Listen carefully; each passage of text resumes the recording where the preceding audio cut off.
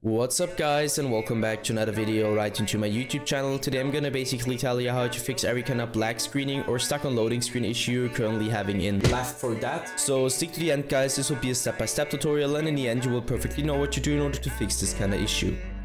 Before we start right into the video, I just want to let you guys know that I would really appreciate it if you would just leave a like, a comment or a subscription right into my YouTube channel. It would really make my day and help me out as a little YouTuber as I am.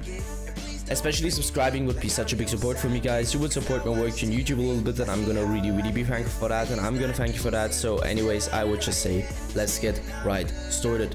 So the first step I would recommend doing for everybody, or the main step, is gonna be to navigate to the very bottom left corner of your screen, where you're gonna left click your Windows symbol, and use a Windows search function in order to find Windows Defender Firewall. So you're gonna type it in, and once this one pops up, I want you to click Windows Defender Firewall. Just simply hit enter or left click it.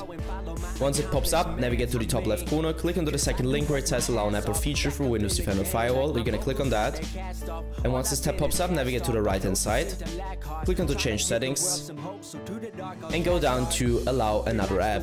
After clicking onto change settings, you should be allowed to click on that. So hit that, hit browse once this window pops up, and now I can't really tell you where it's located, because on every single PC is located somewhere different. You need to search it for yourself, and once you found it, you're gonna hit open, and afterwards you're gonna hit add, and once you hit add, it should be it.